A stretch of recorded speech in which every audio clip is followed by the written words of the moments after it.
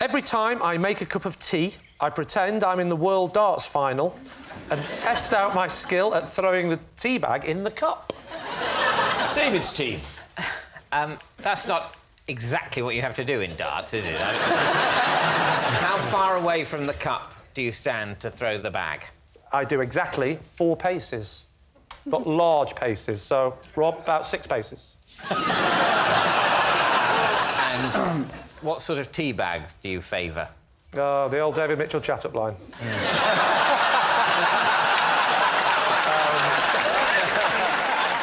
The tea bag of preference is... Do you use a pyramid bag? No. Or a frisbee-like Tetley affair? The little round ones, the round ones. Because, as we all know, if you're going to try and throw a pyramid-shaped tea bag into a cup at 4 paces, well, you're an idiot. We all know that. What's your success rate?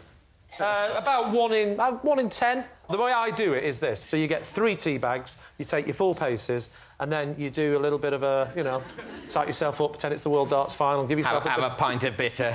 Yeah, you know, put on a bit of weight, yeah. Get the tea bag and then give myself a bit of pressure by saying to myself, here he is, Lee Mack. He needs to get 1 tea bag into the cup to become the World Darts Champion. Can he do it? If you get it in the cup, do you then say 180? No, because there's only 1, so I just go, 1! But I'd usually end it, I'd go, 1 tea! And then I'll throw 3, and then I'll go back and I'll gather the 3, and I'll do it again, and then I'll give myself 1 final throw of 3s. It sounds remarkable, and well, we're all now picturing it, aren't we? Yeah. In our minds. How lovely it would be if we had a mug. Well, that's the thing. And if we had some tea bags, and if the mug, for example, got popped just on the desk there. Why don't you put it there? Well, that is far more than 4 paces. Yeah, you've got to come over here. You come over here. I tell you what, after this, we're going to forget all this truth and lies stuff. This is a much better game. Right. So what I do is I go up to the cup like that, and I'll sort of do 1, 2, 3, 4. Yeah. I'll often do this. I'll look to my right, might put the kettle on, get it ready, and I'll often look to the left and go, Rob, get out of the kitchen. And I'll go like that. I'll go, Heston, the beans are burning, you were in charge of them. David, put some clothes on. And then I will... The trick is to get... You can't squeeze too hard because you split the bag. Oh, I know.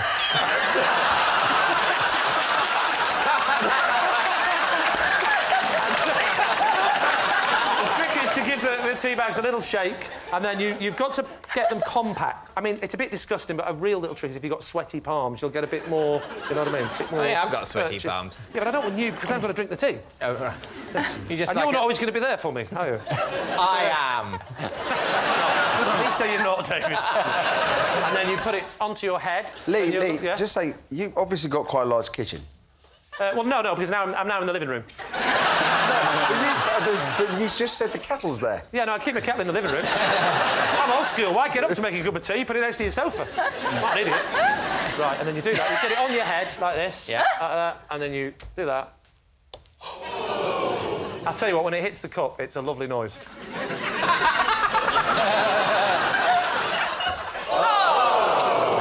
Now, at this point, at home, I'll be going, because look at this. This is actually turning into an event now. And then I'll go, Lee Mack, he's only got 6 tea bags left to become the world champion. He's going to have to make sure that this one goes in, otherwise Joggy Wilson will be in.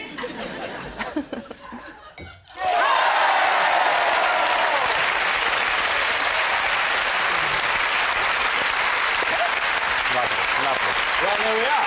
So what are you going to say then, David? Well, the thing is, it's difficult now, because whether or not it's true, he's definitely going to do it from now on. As am I. Do you think it's a lie? I'm not sure. I think it's true. Well, I think we're going to say true. You're going to say it's true. OK, Lee, truth or lie? It was, in fact, true. In the last year, I have broken not 1, but 2 world records. David's team. World records.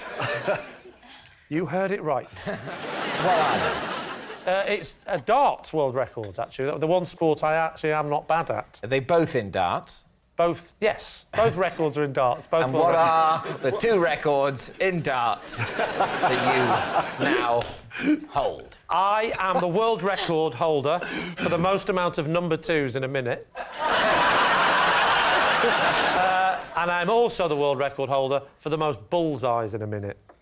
But not just the bullseyes, the green bit, the outer 25 as well. Right, so the most number 2s in a minute. Correct. And the most bullseyes. So, how many is it? That's a good question. I can't remember. The number 2s, it's 18 number 2s in a minute. Yeah. And the bullseyes, or 25s, was 12. Did you get an official, like, records adjudicator to come and... The Guinness Book of Records were there. You're saying that you're in the Guinness Book of Records? I'm going to be in the Guinness Book of Records this year, yeah. How was it organised? It was actually... a television programme got involved, so they booked the people. What television programme? Not that programme that hasn't been on for 20-odd years. Cheryl Baker. The new one called Officially Amazing, which is the children's version on children's television. Do you watch children's television? I think the one you were talking about was also for children. It's just you were a child then.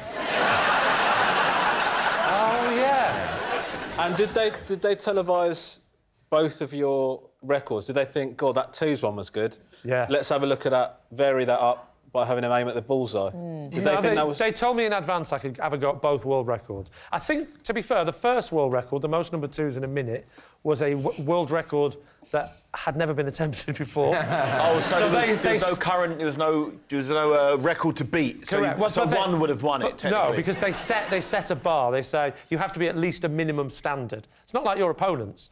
You have to... No, don't anger him. Don't anger him. So, yeah, you have to reach a minimum standard, and I think the minimum standard for that, they said, was 14. But the bulls and 25s was an official record that did exist. What was the previous record? 11. And you got? 12. What are you thinking, David? Well, what do you think? It sounds quite plausible. There's loads of those kids' shows when they do those silly challenges and stuff. No. Don't undermine my moment. This wasn't a silly little challenge. This was the world record. Yeah, but as you say, it was a world record. It was the first one, but the other one. Someone's got to be the first one. No, but the other one Someone was there. The other one wasn't. Don't make me come over there, David. So the other one already existed and was 11 by an American. Ramesh. I don't buy it. I think that they wouldn't let you go for 2 records in a show. Officially Amazing, I've never heard of. That isn't officially amazing. It's not official, or is it amazing? It might be a sort of... If it was a show called Vaguely Interesting, then I'm not... OK, we'll say lie. You're going to say lie? OK. Lee, world record holder, twice. Truth or lie? It is, in fact, true.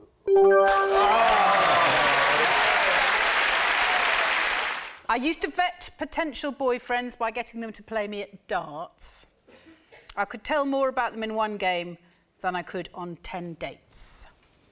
David. So, what was it about their darts playing that told you things about their personality? Stance. It's the sort of liquidity of the way they stand in that position. The liquidity? But was this linked to, you thought, their character or their physical prowess, if I can put it that way? It's character. It was all about the character. Well, here's the thing, because one of our panellists is quite accomplished at darts. Oh, yeah. It's Lee. So, Lee, would you demonstrate? Yes. And then we could ask Joanna to analyse and come to her own conclusions. You're good at darts. I've been known to do double tops. I think you know what I'm saying.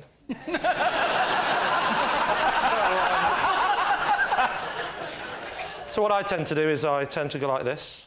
That's the line. And now I'll take my dart. Where's the board, sorry? That's a good question. That's what I was thinking. That's the first thing I'd do is I'd go, hang on, there's no board. Because I know what I'm doing. And then I would take the dart. I will lean forward with all the weight on the right leg, keeping it straight, of course. I'm not an idiot. I'll then raise the hand, the little finger. Note the little finger is in the air. It's weight. If I put it down, I will fall to the left. I have to ballast myself with the finger out. And I'd go like that. Might give a cheeky wiggle of the bottom to the lady watching. And then... Oh, he's only got an 880 again. I'm going to collect the things. I'm so proud, I'll probably moonwalk to the board.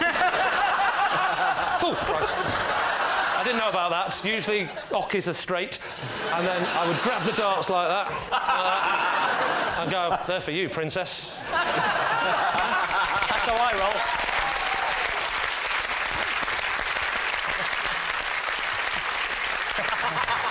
Now then, you've seen a fulsome display. So what judgments, what conclusions would you have come to about Lee from that? You all saw it. There's evidence there of the kind of...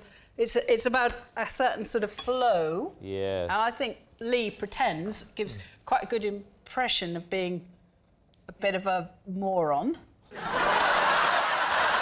It's true, he does. But, he does.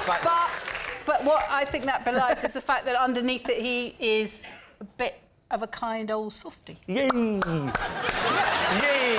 that's kind of what I'm looking for. So, David, what do you think? True. True. OK. So, Joanna, truth or lie? In fact, it is a lie. Time is running out. Come on, Lee. Get those darts in. A perfect set. In that attempt, you achieved 12, which is a brand new Guinness World Record.